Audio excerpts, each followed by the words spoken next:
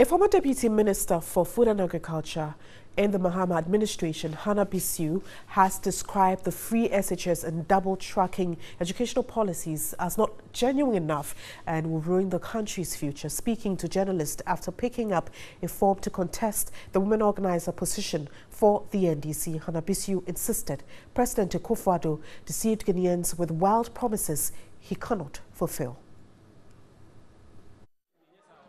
Hannah Louisa Bissiw on Thursday joined scores of the National Democratic Congress faithful to contest for various national executive positions in the upcoming Congress.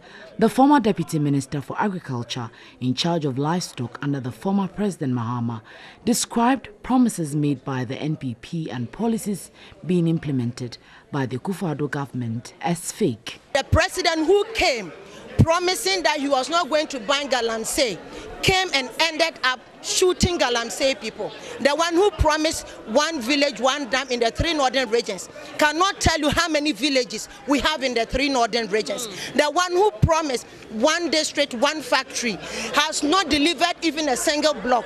And today he's going to run commissioning people's factories.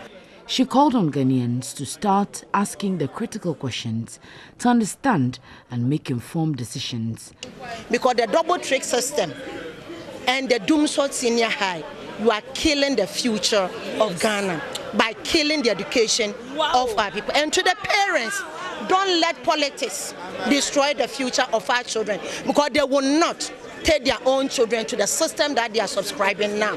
Hannah Louisa Bissiw promised to use her position as National Women's Organizer, if elected, to expose the lies in the current government, which she says is imposing hardship on Ghanaians. We have a Minister of Sanitation, but today the sanitation situation in our country is the worst in our history. Today we cannot purchase fuel because fuel prices are just skyrocketing. Today the cedi is also skyrocketing. The cedi, in fact, is in a comatose state. Today, women, when we are going to deliver, we are always praying. You have to go and do all night. You know why? Because you do not have motivation fee. You are going to die. Today, people at the port, they cannot clear their goods because of high taxes.